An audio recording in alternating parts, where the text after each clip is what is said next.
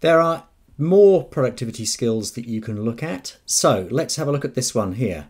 On a Mac, again, if we use a 3-finger swipe up like this, I can get my access to all of my other open programs. So if I wanted to switch to the 3D program I'm working on now, I just select on that. I've made the wrong choice. I'm going to swipe up again with 3 fingers and come back to my website.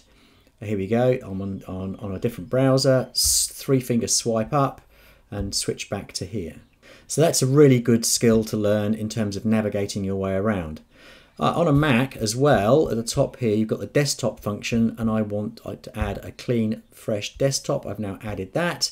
So I'm going to swipe up, click off of here. So I want to access my desktop. So what I can do now, I've made my new desktop. I can do a 4-finger swipe to the left, and I get my new desktop, and whatever's on my desktop that I want to access or open a new program, I can do that as well.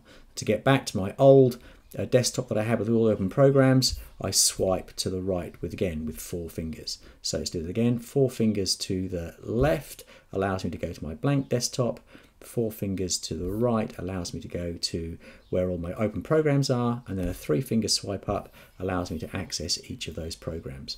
Another really good skill to learn with your Mac.